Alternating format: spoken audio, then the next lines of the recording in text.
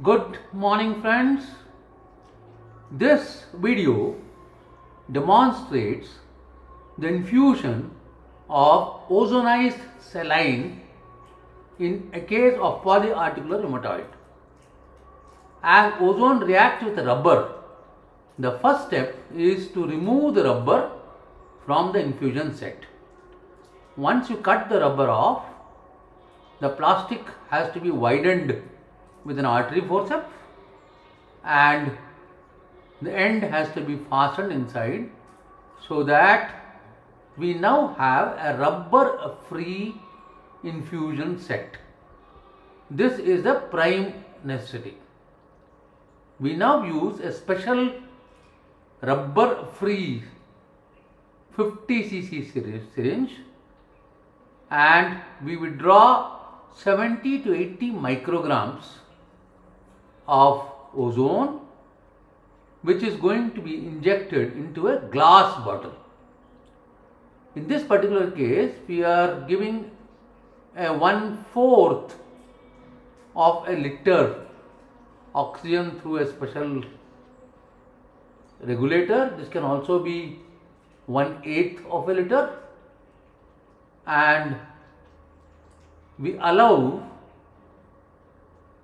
the ozone to gradually fill up into the syringe till we get 50 cc.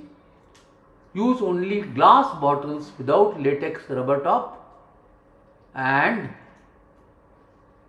ensure that you bubble the ozone slowly through the saline.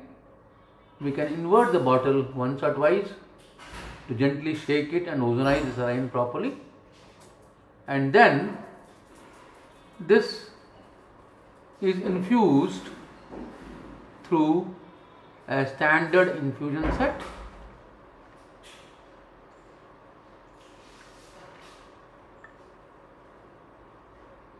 The excess air and bubbles are taken away and a standard Venflon is used. One must emphasize that we must not